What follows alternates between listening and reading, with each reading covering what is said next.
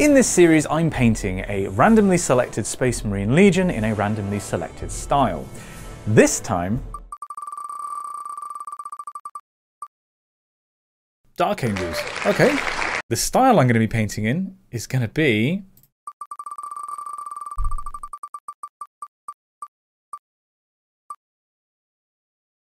Alright, I've always wanted to do this. The Eavy Metal style is simply the in-house style for Games Workshop miniatures. It's what you see on all the box art and in all the official releases. And it's actually really quite easy to define.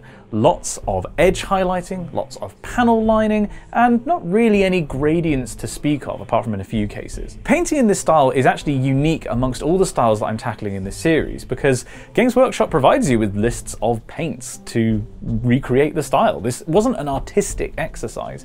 Painting in the Eavy Metal style is basically an exercise in technique, and as it would turn out, patience. I should mention, by the way, that if people were expecting to see this video last month, I took a month off this project to paint other things than Space Marine. So I painted this squig buggy, for example, for my Hawaiian Orcs, which I think looks pretty awesome. It's probably the most characterful kit I've ever worked on. It was great.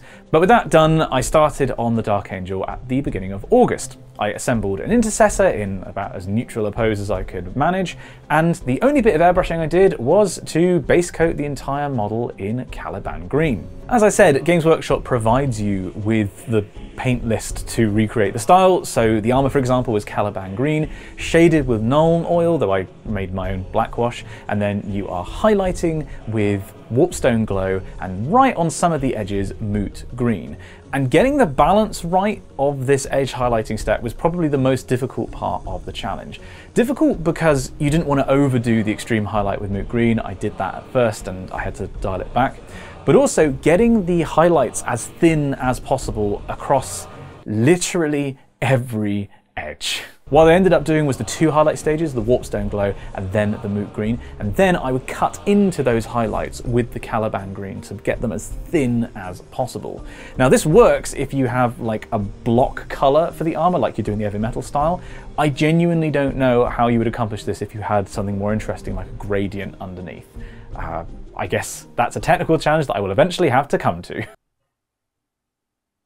Hey Google, turn on the lights. My lights apparently betrayed me in the middle of recording this. Like the Dark Angel! Anyway, I was talking about edge highlighting the armor. As I said, this was an exercise in patience because there are just so many edges across every little part of the model to do.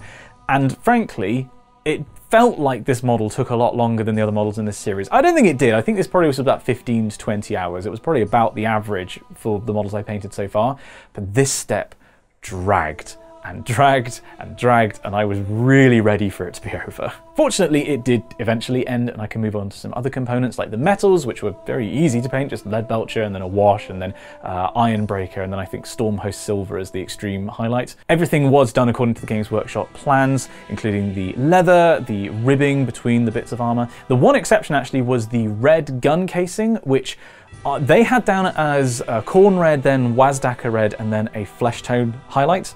I thought that looked wrong compared to the pictures, so I actually did it as Wazdaka red, and then I glazed Baal red on top of that to really punch up the saturation, and then gave it the edge highlight with flesh tone. And that seems to match the actual photos from Games Workshop. And that's actually an interesting point. This was the first project, and I think it'll be the only project in this series where I had a one-to-one comparison. I had pictures of Dark Angel's intercessors that I could look at and see where they placed their edge highlights. And in some cases, I actually had to take my highlights away and put them back on because I realized I put them in the wrong place. Or as in the gun casing, I realized that the colors weren't quite right, which again meant that this wasn't terribly artistically challenging. It was just a technical exercise, which isn't bad. It was just different. To be honest, with the armor done, it was then just a case of picking out the last few details like the eye lenses and the gold and the metals and things like that.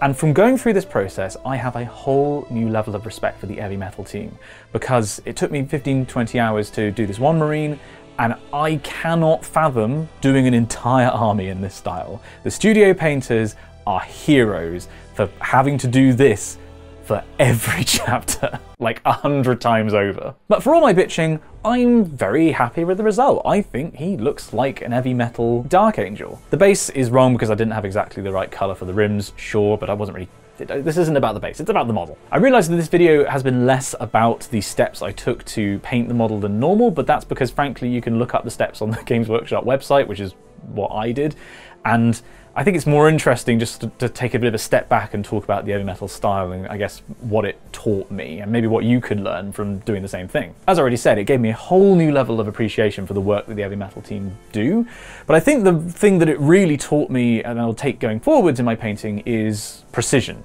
and a whole new reference point for I can paint to this level of precision, I can make it look exactly like the photos, and I improved some of my techniques, for example getting the edge highlights as neat as possible, but it's just knowing that I can do this and that going forwards maybe I can strive for this level on power armored models. Very glad that I painted him. It wasn't as enjoyable as some of the other challenges in this series, but I do think it taught me a lot. And I'm going to be interested actually to try and apply some of the edge highlighting techniques, I think, to models going forward. I think this has actually swung my personal style slightly back towards the Eavy Metal style. In previous videos I felt like it swung away. So yeah, I guess it'll be interesting to see how I next paint a powered armoured model when I'm not doing it as part of a challenge. But I am still doing a challenge, so I need to find out what style I'm going to be painting and what Legion I'm going to be painting next time. Next month I am going to be painting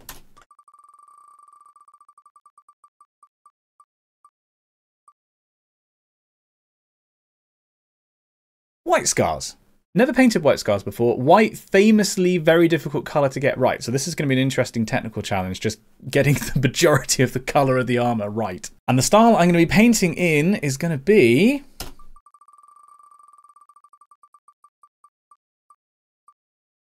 oh, okay. This is possibly the most technically difficult one. How are we going to do that? Well, I've got a whole month to figure it out.